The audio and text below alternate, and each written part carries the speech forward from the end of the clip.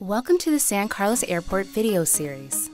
The purpose of this series is to demonstrate how to fly the voluntary noise abatement, arrival, and departure procedures.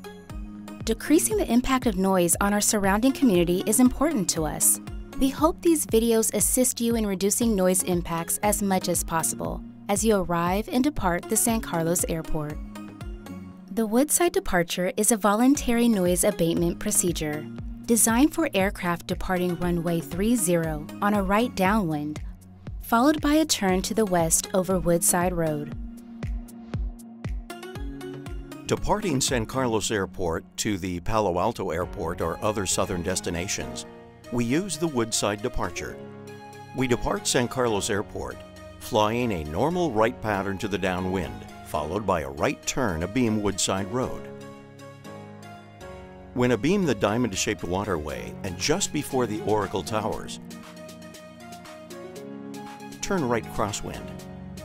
As soon as practicable, turn downwind. Be sure to keep your downwind in tight, as San Francisco's Bravo airspace begins at 1,500 feet just east of the downwind leg. We're maintaining 1,200 to ensure we stay clear of Bravo airspace. Refer to your San Francisco sectional or terminal area chart for further details.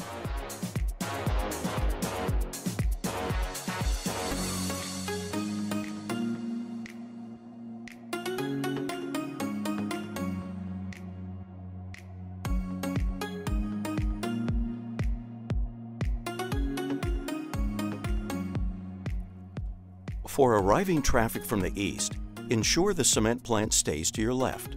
Soon you'll see Woodside Road on your right, extending up the hill toward the Woodside VOR.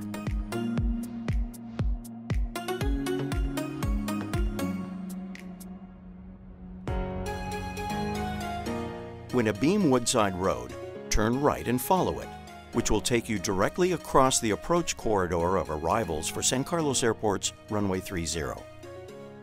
If you are flying to or through Palo Alto's airspace, proceed toward the Salt Flat and follow Highway 101 south to Palo Alto.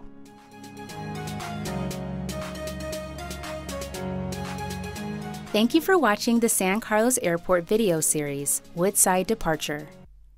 Be sure to watch the other videos in our Fly Friendly series.